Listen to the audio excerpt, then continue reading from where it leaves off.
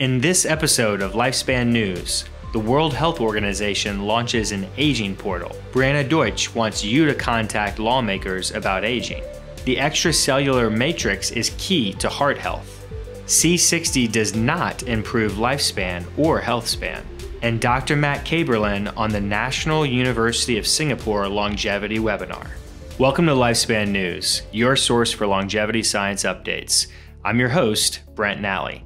If you missed our last episode, then you can watch it by clicking the card above. We encourage you to check the description below for links to these stories. Lifespan News is part of the Life Extend show, or X10 for short, and both are moving to X10's YouTube channel soon. We encourage you to subscribe to the new X10 YouTube channel by clicking the card above. You can also find a link in the description below. Once you're subscribed, be sure to click the notification bell and select all notifications to ensure you don't miss any videos.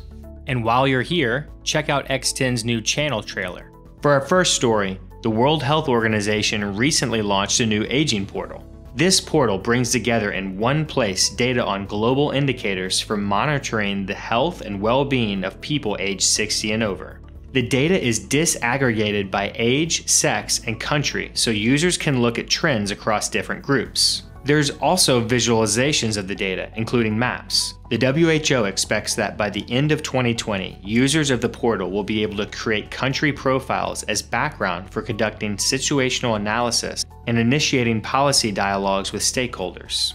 Data will be updated as and when new estimates or information become available. The WHO aims to strengthen the visibility of issues relating to the health and well-being of older people and should ultimately help inform and drive action for national policies and plans to support healthy aging. Following up on a story from last week's episode, Breanna Deutsch wants you to contact lawmakers about aging. In last week's episode, we talked about the book Finding the Fountain by Breanna Deutsch. The book advocates for aging research and comes from the perspective of a political communicator. Recently, Lifespan.io interviewed Breanna. Breanna shared her story with us as a longevity supporter and discussed some of the roadblocks that stand between now and a future where rejuvenation exists. Breanna also believes there's a place for a grassroots longevity movement that can put pressure on policymakers and bring the cause of healthy longevity research to their attention. You'll find links to both Breanna's full interview and our review of her book in the description below. Moving on, the extracellular matrix is key to heart health. New research published in the International Journal of Molecular Sciences highlighted differences between the heart extracellular matrix of healthy people and people in end-stage heart failure. The extracellular matrix, or ECM, is a scaffolding on which our tissue grows. Presently, there are many things we don't know about the heart ECM specifically. In this new research, the scientists took heart ECM samples from two different donor groups and decellularized them. That is, they removed heart tissue and left only the ECM. The first group were younger patients who died of causes unrelated to the heart, whereas the second group were much older patients who suffered from end-stage heart failure. Afterwards, the researchers cultured primitive cardiac cells on the ECM of both groups and on 2D cell culture plastic. Cells cultured on the ECMs exhibited greater heart-specific behaviors than did cells cultured on 2D cell culture plastic. Moreover, cells cultured on healthy ECM had more cardioprotective factors than those cultured on pathological ECM. Cells grown on pathological ECM expressed more fibrotic factors and had an increase in compounds associated with damage response. This study has shown once more that 3D cell culture is superior to 2D culture. It also provides some insights on the limitations of using ECM from unhealthy donors for cardiac regeneration. However, the researchers attributed this primarily to end-stage heart failure and not to age. So, as many of our stories end right now in 2020, further studies will be needed to assess the role of tissue aging and differences observed between the two donor groups. For our next story, a new study unfortunately shows that C60 does not improve lifespan or health span. C60 buckyballs came to the attention of the longevity community several years ago when a study with a small cohort of rats found that C60 dissolved in olive oil extended their lifespan. This led to some people in the longevity community purchasing and using C60 supplements despite a lack of safety and efficacy data and even a study showing harmful effects in mouse embryos. A team led by researchers at iCore Therapeutics tested C60 that they got from several online sources. The researchers found that not only did the C60 concentration not match the label, but also the supplements contained impurities.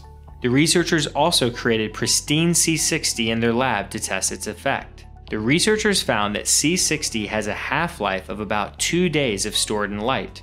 Even worse, when C60 is dissolved in olive oil, which is how many people use C60 apparently, C60 can break down into compounds that were toxic to mice. Finally, C60 dissolved in olive oil or extra virgin olive oil didn't improve the lifespan or health span of mice. If you want to learn more about C60 in this study, you should also check out a recent episode of the Shiki Science Show hosted by our friend Eleanor Shiki. We highly recommend subscribing to her channel. You'll find links in the description below. For our final story, the National University of Singapore has recently launched a series of webinars focused on the topic of healthy longevity. The first webinar episode was hosted by Professor Brian Kennedy, former head of the Buck Institute for Aging Research in Novato, California, and currently distinguished professor at the National University of Singapore. The first webinar focused on the topic of targeting aging as a means to prevent or delay the insurgence of multiple age-related conditions. This webinar features Dr. Matt Kaeberlein as a guest speaker, who discusses this approach more in detail and the benefits that it may bring. Dr. Kaeberlein is also known for being the co-director of the Dog Aging Project, an initiative to study aging in dogs and find interventions to slow aging down, both in pets and humans. Hopefully you can check this webinar out. There'll be a link in the description below. That's all the news for this video. Before you go, there's a few free, quick, and simple things that you can do to help us solve the human aging problem.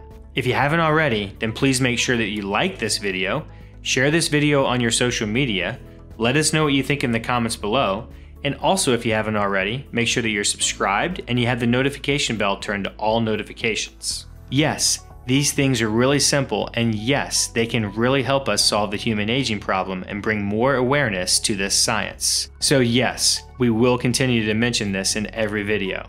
We really appreciate your support, and we look forward to seeing you in the next video, at least as healthy as you are now.